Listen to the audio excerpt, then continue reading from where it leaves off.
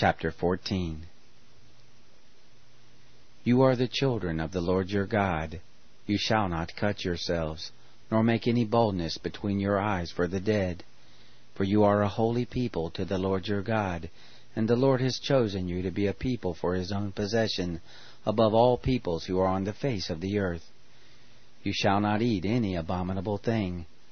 These are the animals which you may eat: the ox, the sheep, and the goat, the hart, and the gazelle, and the roebuck, and the wild goat, and the ibex, and the antelope, and the chamois.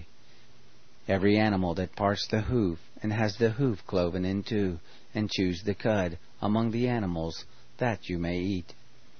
Nevertheless these you shall not eat of them that chew the cud, or of those that have the hoof cloven: the camel, and the hare, and the rabbit, because they chew the cud, but don't part the hoof, they are unclean to you. The pig, because it has a split hoof, but doesn't chew the cud, is unclean to you. Of their flesh you shall not eat, and their carcasses you shall not touch. These you may eat of all that are in the waters.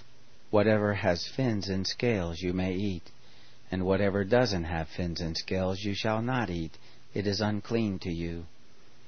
Of all clean birds you may eat, but these are they of which you shall not eat: the eagle, and the gyre eagle, and the osprey, and the red kite, and the falcon, and the kite after its kind, and every raven after its kind, and the ostrich, and the nighthawk, and the sea-mew, and the hawk after its kind, the little owl, and the great owl, and the horned owl, and the pelican, and the vulture, and the cormorant, and the stork, and the heron after its kind, and the hoopoe, and the bat. All winged creeping things are unclean to you; they shall not be eaten. Of all clean birds you may eat. You shall not eat of anything that dies of itself.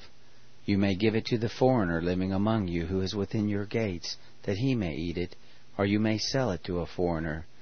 For you are a holy people to the Lord your God. You shall not boil a kid in its mother's milk. You shall surely tithe all the increase of your seed, that which comes forth from the field year by year. You shall eat before the Lord your God, in the place which he shall choose to cause his name to dwell there, the tithe of your grain, of your new wine, and of your oil, and the firstborn of your herd and of your flock, that you may learn to fear the Lord your God always. If the way be too long for you, so that you are not able to carry it, because the place is too far from you, which the Lord your God shall choose to set his name there, when the Lord your God shall bless you, then shall you turn it into money, and bind up the money in your hand, and shall go to the place which the Lord your God shall choose.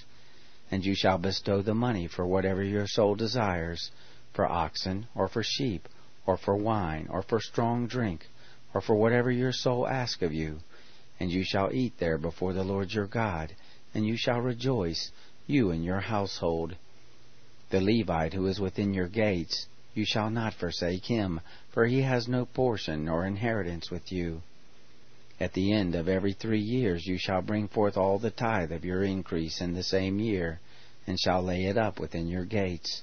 And the Levite, because he has no portion nor inheritance with you, and the foreigner living among you, and the fatherless, and the widow who are within your gates, shall come and eat and be satisfied, that the Lord your God may bless you in all the work of your hand which you do.